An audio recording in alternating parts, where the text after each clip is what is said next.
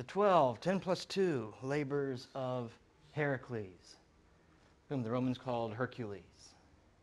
I gave you the Greek word for labors there, usually translated as labors. It comes from the same source as our English word athlete, contest. That's what the word athloi means, the 12 contests of Heracles. He is ordered to do 10 labors, but then 2 of them aren't accepted, and so he has to do a total of 12. The start of the story. Don't panic when you see this slide. You're not going to need to know more than 3 of these names. And you probably guess which ones. Which ones would you need to know? Zeus, Hera, and Heracles. If you got that far, you're okay. So don't panic, okay, with all these names. I just put them up there so that you can get them down in your notes and you can have the story for yourself, and see what it is that I'm saying. It starts off with Amphitryon and Alcmena. They are a married couple.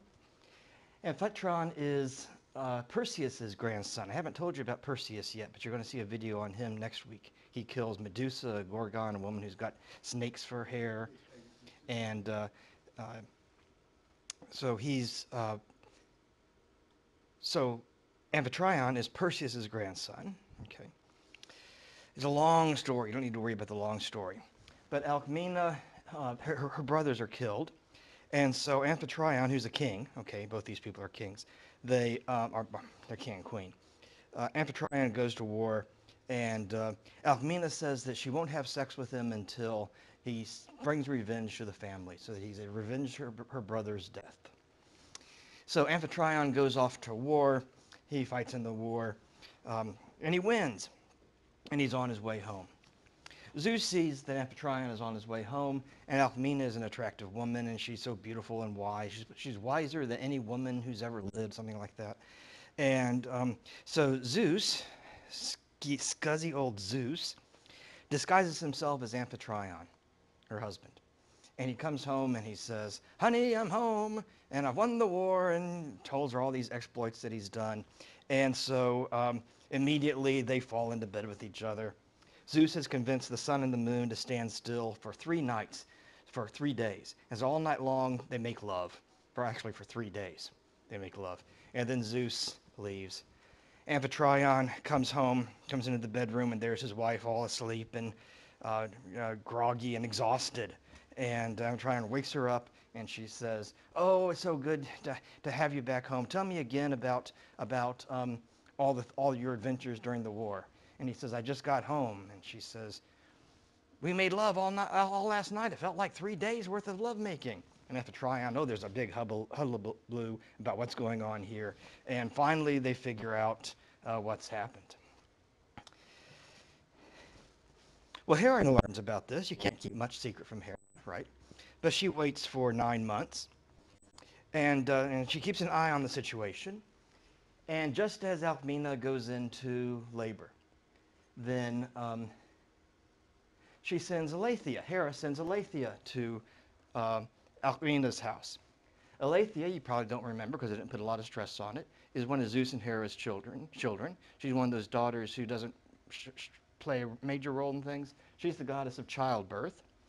And so Aletheia goes home or goes to Alcmena's home, sits outside the room where Alcmena is just going into labor, and she sits in a chair and she crosses her legs.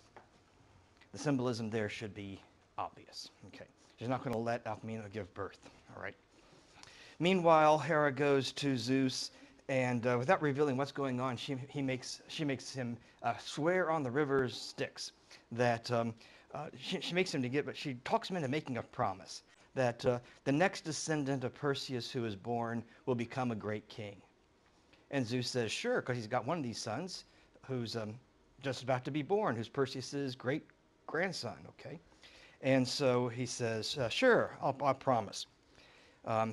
Meanwhile, Hera keeps Alcmena in labor until another of Perseus's great-grandsons is born, and that's a guy named Eurystheus. He's going to be a major player in the story. I'm not sure you're going to need to remember his name for the rest of your life, but he's going to end up being a major player. And so she's tricked Zeus into making this agreement, and so Eurystheus is going to grow up and become a great, powerful king. We'll get to him. Like I said, he's going to play a major role in the story when we get to it. So anyway, Aletheia is sitting outside the delivery room, and Galanthea, you don't have to worry about her name at all. She's a servant. And she comes out and she notices this woman who's been sitting there for days and days and days with her legs crossed. And she says, I'll bet that's Aletheia.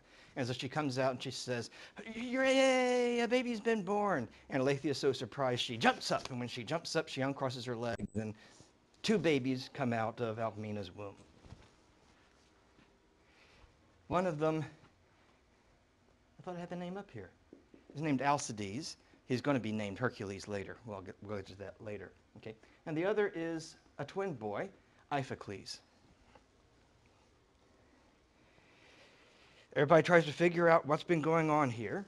But one of these children, they finally figure out one of these children is the son of Zeus, who's played that mean, nasty trick, and the other is going to be the son of Amphitryon, the husband of Alcmena.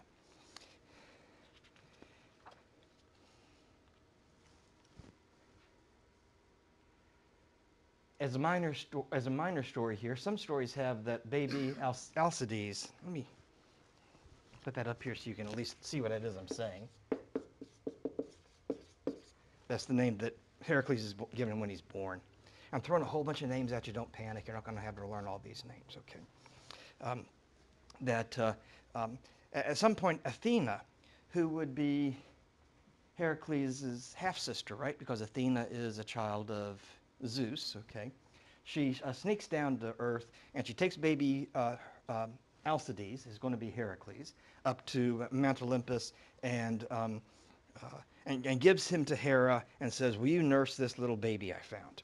And Hera takes the little baby, Hercules, and begins to nurse the baby. But the baby is so strong that the force of the sucking of the infant on her nipple is so painful, she takes the baby away, and she squirts milk across the sky. And that's where the Milky Way came from. Yeah, right. I don't believe it either. It's a little strange, okay. Well, 8 months go by, and Hera sends 2 snakes to kill the little boys because she doesn't know which one is Zeus's son and which one is Amphitryon's son. Nobody's figured it out yet. But they're going to now because in the middle of the night, these 2 snakes sneak into Heracles' cradle, into the cradle where both the twin boys are. And Iphicles curls up in the corner and starts screaming, and Heracles grabs the snakes and strangles them, and one in each hand strangles these 2 snakes, an 8-month-old. Yeah, right. Strangles these 2 snakes. And now everybody knows which one is Zeus's son. It's the one who grabbed the 2 snakes and killed them. And they decide, the parents decide to change this little baby's name to Heracles, which literally means, as you can see here, the glory of Hera. It's a way of trying to bribe Hera to be nice to him and not be mean to him. But as you're going to see, it doesn't work. Well, Heracles grows up. Amphitryon adopts him as his own son, gives him a good education, which is more than just learning academic things. But he is trained in chariot racing and archery, and especially music. Heracles' music teacher is Linus. Linus is a relative of Orpheus. You might remember Orpheus. He's the guy who played the lyre and made Hades and Persephone realize how heartsick he was about losing his wife. Well, Linus is a relative, and he's inherited the same musical traits, I guess. Okay. And Linus is teaching Heracles music. At one point, Heracles is misbehaving, and Linus slaps him to get his attention, and Heracles responds by killing Linus. A bit maybe of an overreaction. Here we see something about Heracles. He has homicidal tendencies. Can you identify with Heracles a little bit? Have you ever had homicidal thoughts? To kill a teacher? No. Not to kill a teacher. That's good. That's good. Yeah. Have you ever thought to yourself, oh, I'd like to kill that? And you're really like, some people just deserve to die. You know, no, okay? Because what you do is you control those things, right? Hopefully, right? You control those things, all right? But Heracles, yeah, I mean, he's going to kill a whole bunch of people. We want to see a pattern developing here, okay? Heracles kills Linus. Now, this is a pattern that we're going to see throughout Heracles' life, okay? Um, Heracles can react in a couple of different ways. He's a big guy. He's bigger than everybody else around. He's terribly strong. He doesn't really have to worry about Linus's family retaliating all that much. I mean, Linus's family shows up and says, "We're going to beat you up for killing Linus." He's just going to say, "So what? Do something to me. What you going to do to me? You know, I dare you." Instead, he takes a different attitude. And his attitude throughout the story says, "I've done something wrong. I want to make up for it. I want to atone for it." So we're going to see this pattern quite a bit. He'll do something that's horrible. Then the next thing you see is he admits it. And then there's some form of atonement. So in this case, he's sent off to the mountains to live alone and be a shepherd. That's his punishment. He has to leave the palace and go off and live as a shepherd. And while he's doing his shepherding thing, he's being in exile, you see, for killing Linus. Um, During this thing, he kills a lion. Now, this is not the lion that's part of his labors that we're going to come to, okay? But the lion's been terrorizing flocks and the other shepherds around, and so he doesn't only benefit himself because he's a shepherd, but everybody around him who lives in that area and who works with sheep in that area benefits as well. And this is typical of the way that this pattern works, okay? It's a very human quality of Heracles. He does something wrong. He shows regret for it, and then he atones for it in a way that benefits not only himself, but all of mankind, okay? All of humanity, at least in a local area, is benefited by what Hercules does. And we're going to see this pattern repeated in Heracles' life. While Heracles is a shepherd, Apollo is Heracles' half-brother too, right? Because he's Zeus's son as well. He comes to visit Heracles, and he gives him a bow and arrow. And these arrows are magical because they always hit their target. These arrows never miss. They're like guided missile arrows. Okay, they never miss. Also, while he's a shepherd out there, he does something else that gives you some insight into his character. And this involves a king. The king has 50 daughters, which is an awful lot of daughters to have. This is a king named Thespius. Thespius has 50 daughters. Better have more than $50 if he has 50 daughters. He knows about Heracles. He knows who Heracles' father is. And his thinking goes like, wouldn't it be nice to get his bloodline into my bloodline? If I had kids with if I had kids in my family, not him having kids, okay? If I had kids in my family with who were grandchildren of Zeus, what would that do? It's like marrying into the Kennedy family or the Trump family or something like that. If you marry into these powerful families, then you'll have all these benefits that come along with it. So what Thespius does is he invites Heracles to come stay in the palace. He gets Heracles rip-roaring drunk, and then he has him impregnate all 50 of his daughters. One story says this is all on the same night. Another story is that it's in 50 successive nights he gets him rip-roaring drunk, and in the second version, Heracles doesn't know it's a different daughter every night. He's so drunk he thinks it's the same daughter that he's falling madly in love with. When it's one by one, he impregnates these 50 daughters, and that starts a whole other line of descendants that we'll be running into later in the semester. Well, here he shows another kind of prowess, right? Some kind of sexual prowess and excellence and ability. So he shows prowess against beasts here. Okay, he's just off the charts. Also, while he's shepherding, he benefits the city of Thebes. Thebes is going to show up next week. We'll say a lot about Thebes, but it's a city in Greece. They've been attacked by another city. They have to pay tribute to that city. They lose the war, so they have to pay the tribute. And he's able to fight the enemy and get Thebes off the hook. And so the king of Thebes, who's a guy named Creon, he's not up there, don't even worry about him, marries Heracles off to his daughter, or marries his daughter off to Heracles. That's a woman named Megara. And Heracles is a great husband. He and Megara have 8 kids. He takes care of the kids. He's interested in his family. He supports his family really well. He's a good husband. He's a very good husband. But then one day, look, don't forget about Hera. Okay, Hera is going to take revenge on the descendants of Zeus who are born out of Zeus's messing around. Hera says this isn't going to continue, so she zaps him with madness, with insanity. And he does the second worst thing you can do in ancient Greece. The worst thing you can do is kill your parents. He kills his children and his wife. He believes they're wild animals who have broken into his house, and so he slaughters his whole family. And then Hera yanks the madness away. And he's standing there in the house. He's covered with blood. The blood of guilt is just covering him what he's done. He's murdered his wife and 8 kids. So how is he going to atone for this? He doesn't know what to do for a while. He considers suicide. But then he goes to consult the oracle at Delphi. Do I have a slide for that? I don't think I put one in. Yes, I did. Yay. The Delphic oracle. I've posted a short video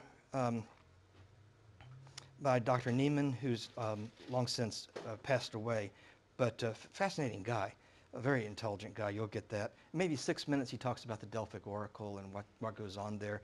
In short, Delphi is a place that was considered sacred to the Greeks. It was considered the belly button of the world, the navel of the world, the center of the world.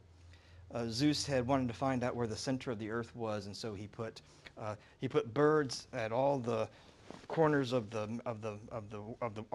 surrounding the world and had them fly to one place, and where all those lines crossed was the center of the world, and that was at Delphi. And he put a huge stone there. There's a long story about this, but Zeus gives Apollo this place as a gift. Apollo wants to build something special here, but there's a big scary snake who, that's right, Python, who is terrorizing the community around there. So he kills Python. He shoots him with a bow and arrow. And then, does anybody remember what happens next to Apollo after he kills Python? That's right, he makes fun of Cupid, he gets shot by Cupid, then we have the Daphne story, okay? But eventually, and he'll talk about this more in that, it's only like a 5-minute video, but it's got some insight into what goes on. There's a natural vent coming out of the earth's crust there. And so a priestess would sit on top of a stool in that kind of smoky stuff, whatever the chemicals were that were coming out of the earth, and then just say a bunch of weird stuff, and then the priests would interpret what she says and tell what's really going to happen. Okay. So he goes to Delphi. He consults the oracle. He asks what to do, and the oracle tells him that if he has to atone for what he's done by fulfilling 10 labors. But 2 of them that he does aren't going to be accepted, so they end up being a total of 12. And the oracle tells him he has to go to Eurystheus, who's the king of Mycenae. I can't, no, that threw me. Eurystheus. Eurystheus was that cousin of Heracles, who's born before Heracles, so he becomes a powerful king, just like Zeus promised. And Eurystheus doesn't like Heracles because Heracles is a threat to him, political threat. So you can imagine the kind of labors that Eurystheus is going to give him. What's he going to do? He's going to give him missions that are impossible, that are going to bring him into conflict with gods. And so the way to atone for the death of his wife, the murder of his wife and children, is to perform these labors for Eurystheus. Eurystheus is the comic relief in the story because he's terrified of Heracles and he's terrified of everything that Heracles does. Well, he sets off on these labors, these contests. The first labor is to kill a lion named the Nemean lion. He's a lion, so he's already scary. But his skin is impenetrable. So you're not going to be able to use your bow and arrow on him. You can't use a spear. You can't use a sword or a knife. There's no way to pierce his skin. So Heracles is given the job of killing this lion. And Heracles thinks about it and thinks about it. The only thing he can think to do is to wrestle the lion until he kills the lion. He's going to have to come down to hand-to-hand combat. Okay. And so he wrestles the lion, he kills the lion, um, but he looks at the dead body of the lion and he says, man, it'd be nice to have that fur. But nothing can pierce, nothing can get through. But how's he going to skin the lion? He can't use a knife because he can't penetrate the skin. So he takes the claws of the dead lion and uses them to slice open the skin. And he takes the skin off and he scrapes the meat off the inside and does it cure the skin? Yeah, turn it into leather. Is that cure? Tan? Yeah, tan, whatever he does to it. You know what I'm talking about. That's why you'll often see depictions of Zeus with this lion skin draped across his back because he can't be attacked from behind. Nobody can sneak up on him and stick a knife in his back or shoot him from behind with a bow and arrow. Here you see a club carved from an olive tree, not an oak tree, an olive tree. That's another kind of symbol of Heracles. He carries around that club. He likes to use that club. He's got his bows and arrows that never miss, the club, and then he's got this almost like a coat of armor that he carries around with him. You can see the head where he's got it like a hat, kind of funny. Well, the second labor. The second labor is the Lernaean hydra. A hydra is like a multi-headed snake.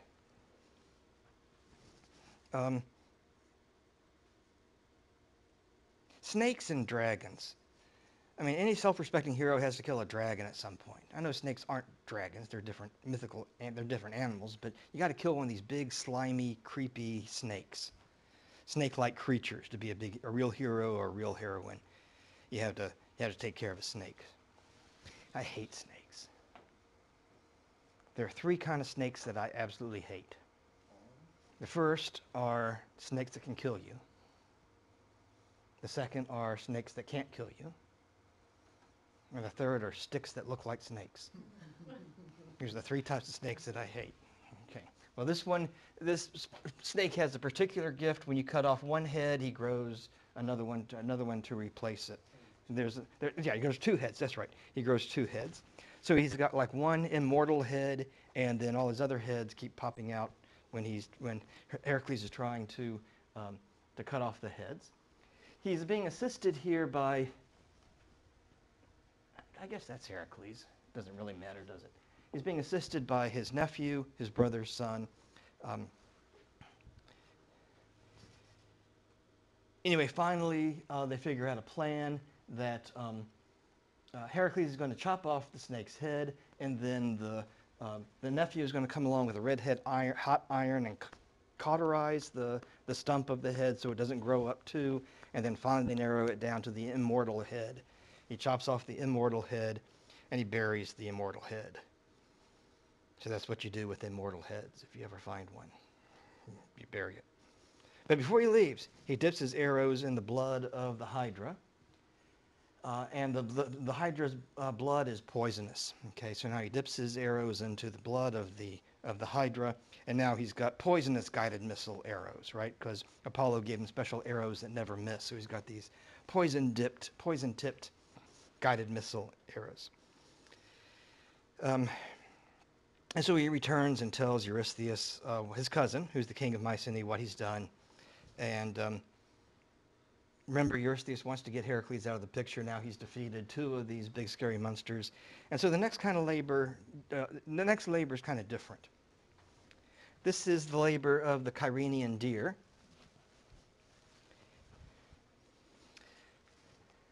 The Kyrenian deer is sometimes called the golden hind, Hind.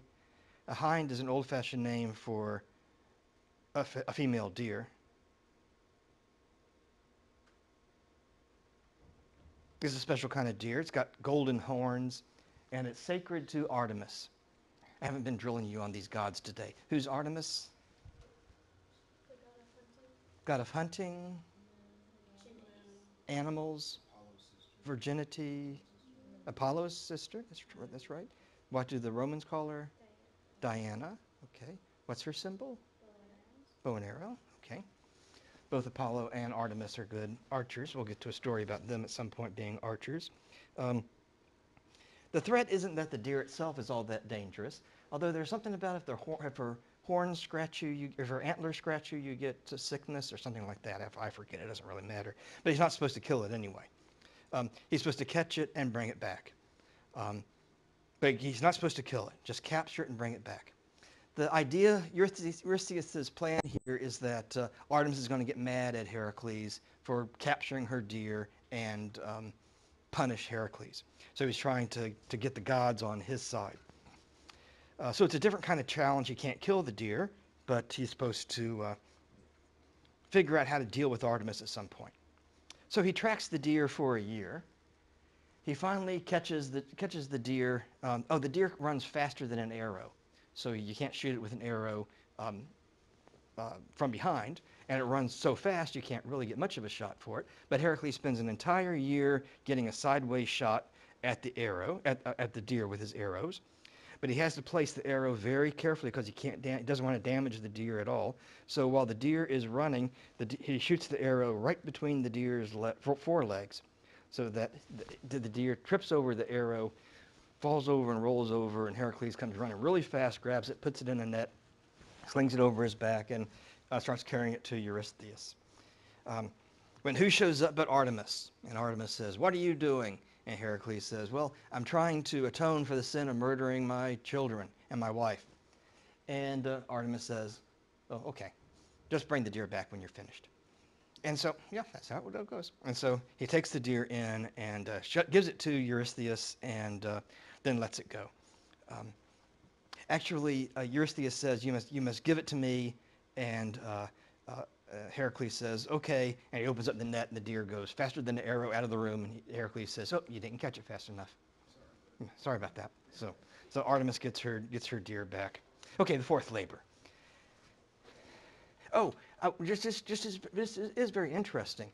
A female deer with horns. I keep saying horns with antlers. There's only one kind of deer, female deer, that have antlers, hinds that have antlers, and that's reindeer, who don't live in Greece.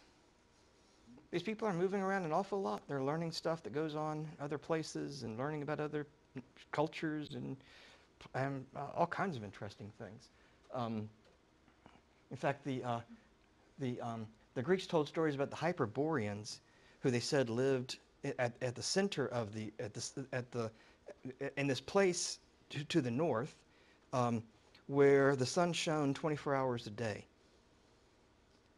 So unless they just simply made that up, they're referring to north of the Arctic Circle in the whichever time of winter, I guess, in the summer, for the North Pole, when the sun shines 24 hours a day. Okay, somebody had passed through there when sun shone for 24 hours a day, and so it's remembered as of a long distance journey. Santa's reindeer were all female.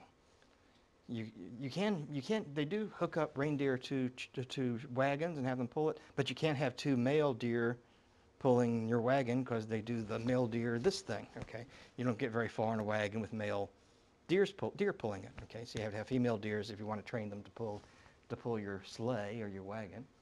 That's just a side note. That's not going to be on the test. It's just kind of cool. Anyway, there's a whole lot of little stuff like that with these myths, like how do they learn about reindeer? Kind of interesting. Okay, the next one, the Erymanthian boar. You know what boars are living around here. We have a lot of them. I saw one running alongside the road just the other day, about a mile from my house. They're very dangerous if you don't know. They're simply wild pigs, okay, but they've bred themselves to be pretty big. They have tusks. They can easily kill you, okay. Keep your dogs and yourself away from them, okay. They can do some serious damage.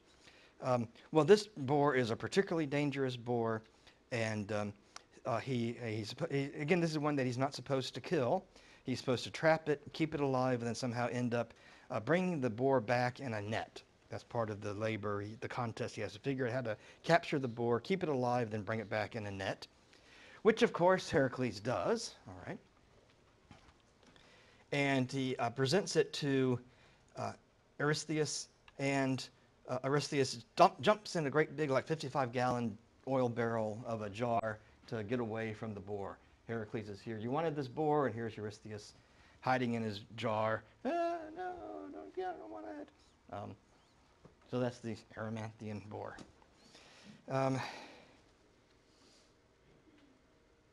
Yeah, that's Eurystheus' reaction. Okay, next labor. Very different. Is not about killing or capturing animals, but cleaning up after animals. The Augean stables. They belong to a guy named Augeas, who's not very good at barn maintenance, let's just say that. The horse stables have been, the horses' stables haven't been cleaned out in, I think, forever. Years and years and years and years and years. And so they're piled high with horse manure. And Heracles is given the job of cleaning out the stables in one day. He's got to, and these are hundreds of stalls, okay? He's got to go through and move all the poop out of the stalls, clean them up, get them all ready to go, and he has only one day to do it. So what he does is he takes a look at the area around him. He notices that there are two rivers who run nearby. And so he digs a trench to divert those two rivers so they run right through the stables. And in just a few minutes of river running through, it washes out the stables, and it's all gone. And he goes to Augeas, the king, and says, I want you to pay me for this. And the king says, no, I'm not going to pay you for it. And Heracles says, okay. This is something else about Heracles. A lot of people take advantage of him because at heart he's a nice guy. He's a good guy, and people tend to take advantage of him. Well, he comes back to Eurystheus, and Eurystheus doesn't accept this. He says that was cheating, and so he has to add on another labor onto the things that he does. The Augean stables is something you'll run across in like political essays and things like that about things that are just a big, complete mess, okay, and some messy situation that has to be dealt with. Well, the sixth of these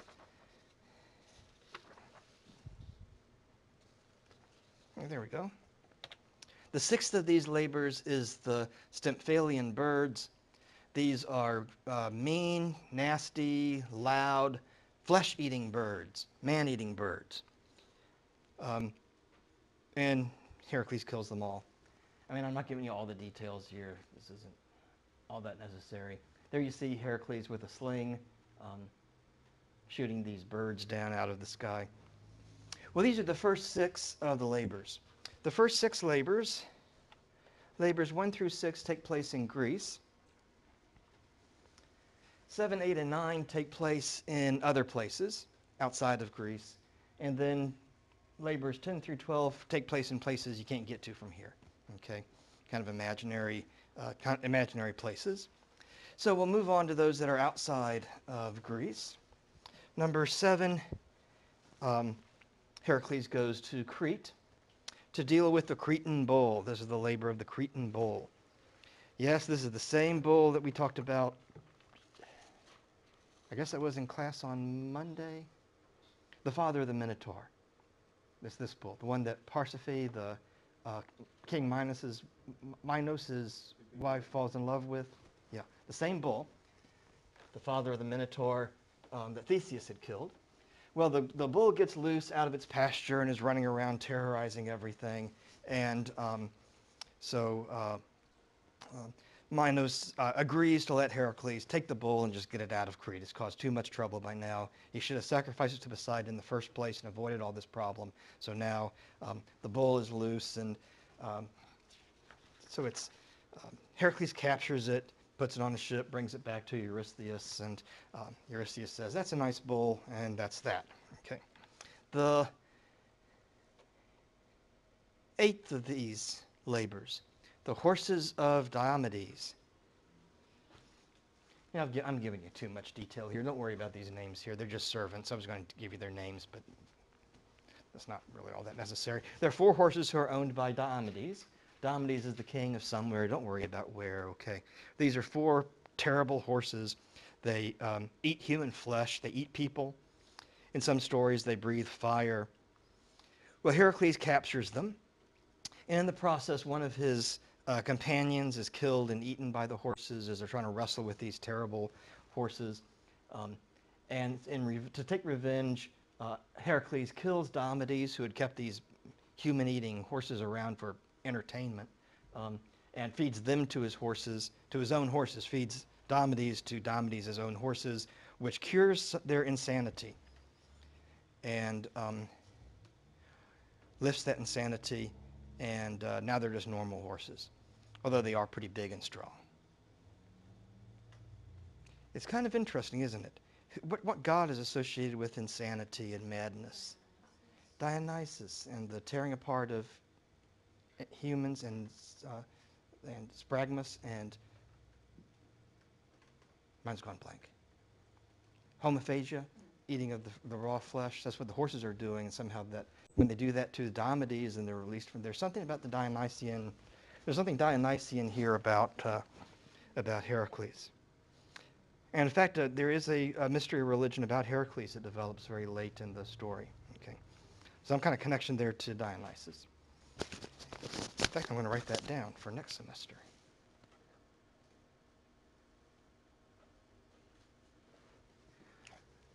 I love this job. Sometimes you learn stuff in the middle of teaching. You're like, wait a second. I'm going to say that for next semester. Okay. Anyway, they calm down. But these horses, they are big and terribly strong.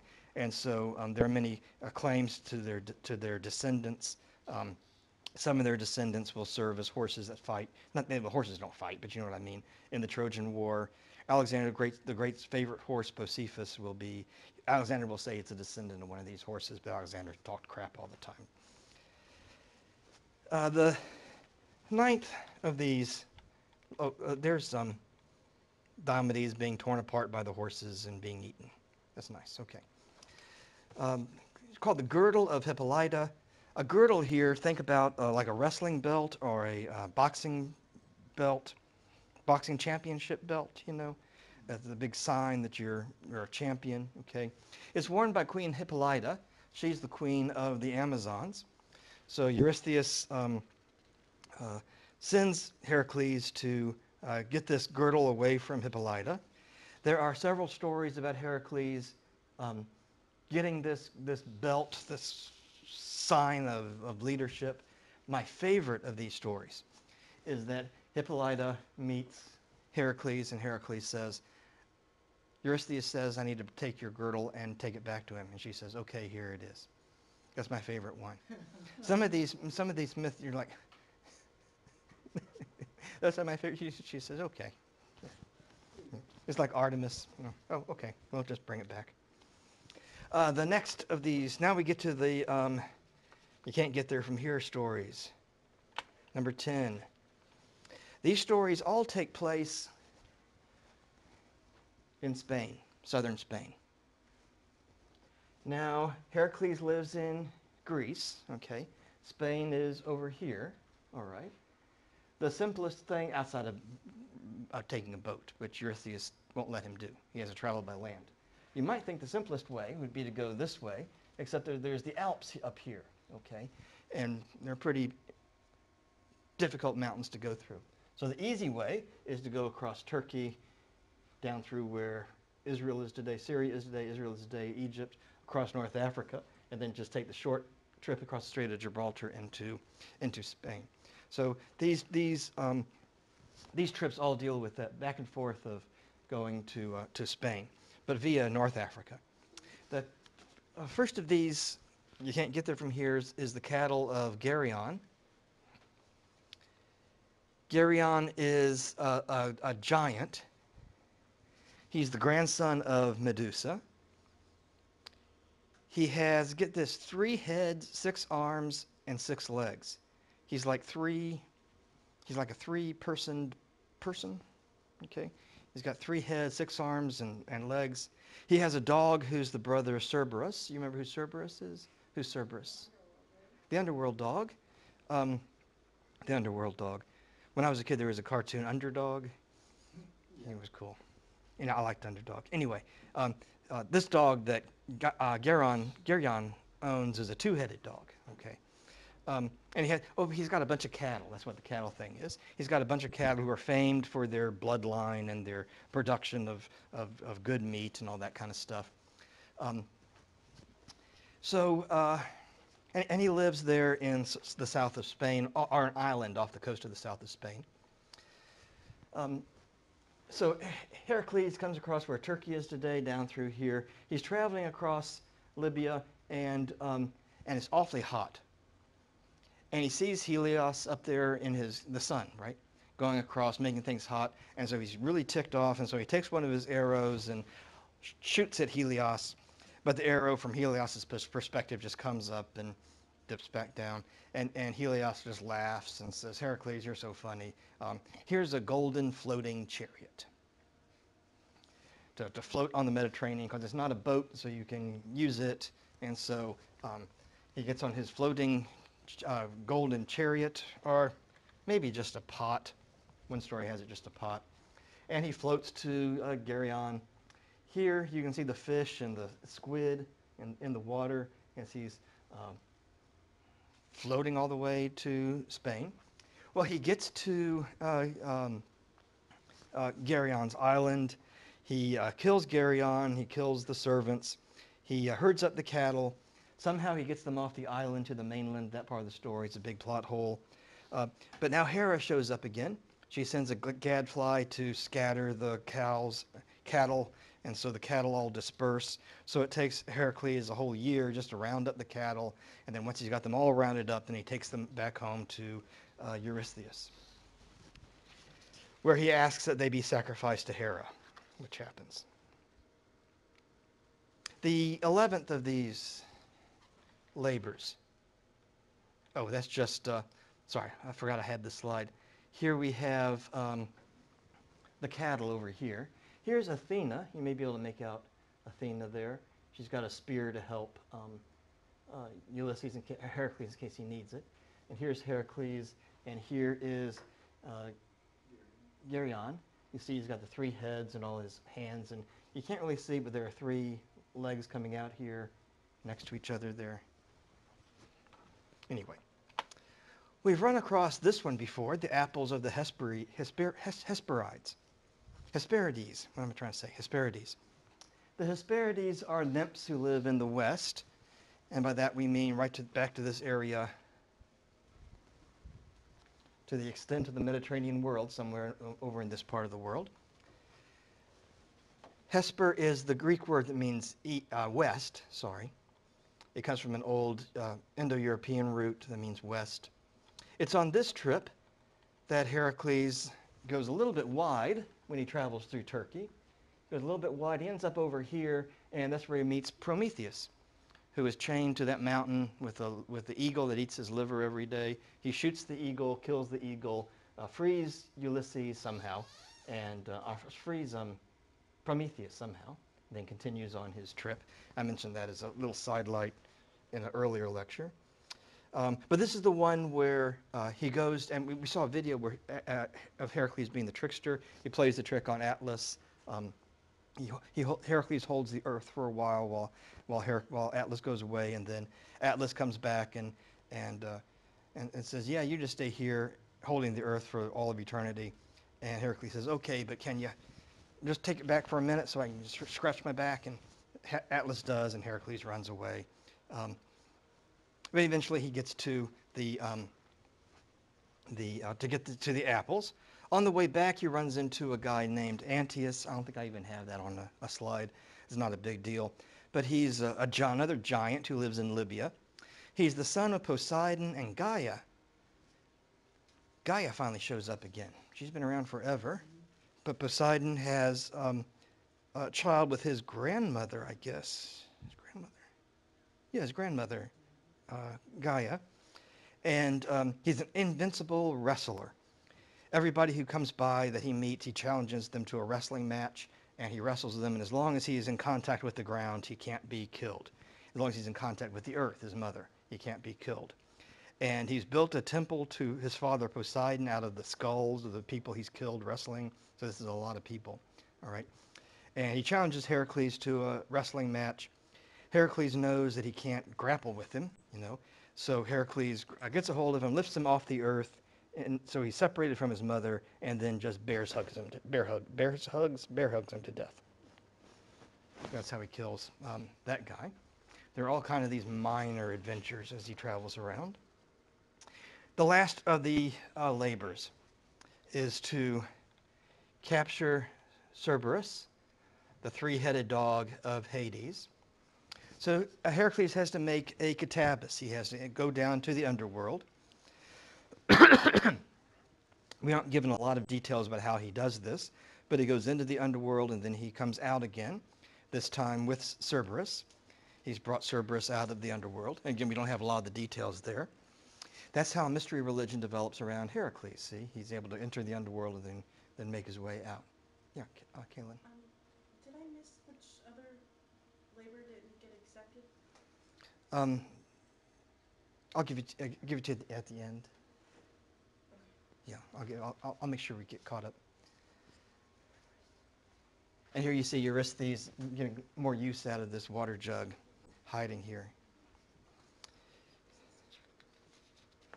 Let's see, which one was not? It's off the. Oh, the Hydra. The Hydra wasn't accepted? Yeah, Wow. because he had help from his nephew. Yeah. Slipped my mind. I didn't know if I missed it. I should have underlined it when we went through.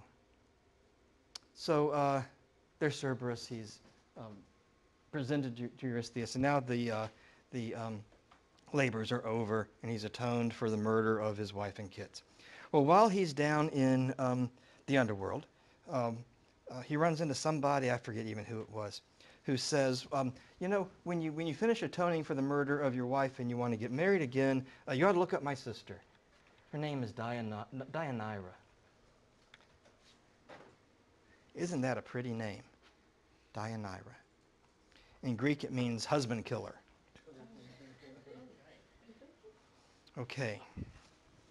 To those of you watching at home, if there are any of you young gentlemen who have a friend who tries to match you up with a sister whose name is husband killer, not a good idea. Not a good idea. Well, he meets her. He looks her up after he gets done with his travels, and they hit it off very nicely. They get married. Okay. They're going off on their honeymoon, and they come to a river. There's a centaur standing at the river, and the centaur, whose name is Nessus, I'll give you that name in just a second on the screen. It's not going to be terribly important anyway when I do. Says, "Hey Heracles, I'll carry your bride across the river." And Heracles says, "Okay," even though Heracles was certainly strong enough to carry his wife across the river. Well, the centaur, who's half horse and half man, right? You know what centaurs are, carries her to the other side of the river and then begins to sexually assault his wife. Yeah, horrible story. And so Heracles, from the other side of the river, draws his bow and arrow, sees what's going on, and shoots the centaur. While the centaur is dying, he says to Deianira, before I die, you need to take some of my blood and put it in a little bottle and keep it. And because there'll come a time when Heracles is going to be unfaithful to you. And when you get really, really, really concerned about this, you need to give him this blood somehow, and it will unite him to you forever. Okay, and it'll really heat up your love life.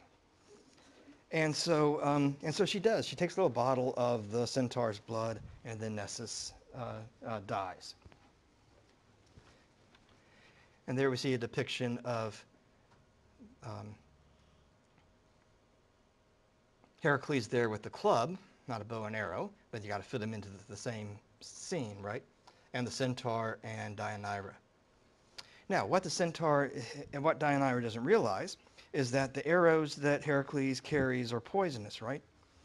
And so when the poison entered the centaur's bloodstream, all of his blood got poisoned, so he's given Deianira a little bottle of poison, poison blood. Well, life settles down a little bit for Heracles, but there's one little adventure left, and he says, I need to go off on one more adventure. And so he goes to partake in a archery contest in a city called Trachis. Don't even worry about that name either. It's just a place I'll be talking about. So he goes to participate in this archery contest. The king of the city, the king of Trachis, has a beautiful daughter, Iole, and the king of Trachis says, the winner of this contest um, can have my wife I have my daughter as either a wife, or if he's already married, he can have her as a concubine. Some kind of dad here. Again, we got Father of the Year award going on. Okay, whoever wins can have my daughter either as a wife or a concubine. And so Heracles participates in the contest. Um, he wins, of course, because he has arrows that never miss, which is kind of why bother entering a contest with him. But, yeah, yeah. But so he goes to the king and says, "Well, I want Iole as my concubine," and the king says no. Well, there's a big fuss, and somehow Iole's brother is killed in the melee. If you're keeping track, he probably didn't do anything wrong. He's probably a nice guy who just gets killed. He probably plays no role in the story at all other than to be another murder victim. Well, now Heracles has to atone for yet another murder. So he goes back to the oracle. The oracle says he has to sell himself into slavery for a year. And so he goes to a slave market, puts himself up for auction as a slave. He's won by a queen, Queen Omphale,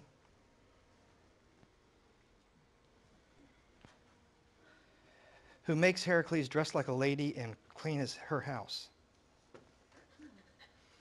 Yeah, that's it. You can see Heracles in like a French maid outfit, running around dusting everything. I don't know. Heracles thought it was a lot of fun. What can I say? Sometimes you just got to say, what can you say? Well, he does a year with Queen Omphale, and so he's happy to be done with that job. And he decides he still wants Iole. And so he goes back to Trachis to lay siege to the city until he's given Iole as his concubine. It's now that Deianira starts to get a little nervous. Okay. And so she packs up Heracles' favorite cloak and puts it in a box and sends it to him, and writes a note saying she puts some of that centaur's blood on the cloak, on the inside of the cloak, okay, and sends it to Heracles. Excuse me. Sends it to, excuse me. Sends it to Heracles in a box, and it says, "Dear Heracles, here's your favorite cloak. I hope it keeps you warm. Love, husband killer." He puts on the cloak, and immediately he starts to sweat, and he gets very, very, very hot, and he begins to get hotter and hotter and hotter. He realizes that he's going to die, so he very quickly builds himself a funeral pyre to dispose of his body. He climbs up on top of it, and he asks everybody around him to light the funeral pyre to kill him so that his body will be disposed of properly.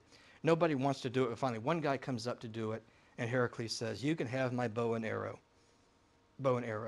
for lighting the funeral pyre." That shows up later in one of the stories. And so Heracles dies. When he dies, he's split into two. His mortal body goes to the underworld, and his immortal part, whatever, goes to Mount Olympus, where he kind of hangs out there on Mount Olympus.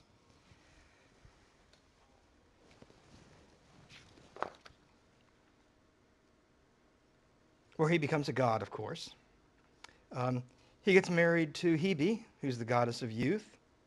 She's another one of those daughters of Zeus that I haven't talked about. She's the daughter of Zeus and Hera, but I mentioned her once too, but she's not terribly important. But she is the daughter of the goddess of youthful beauty, so that's something.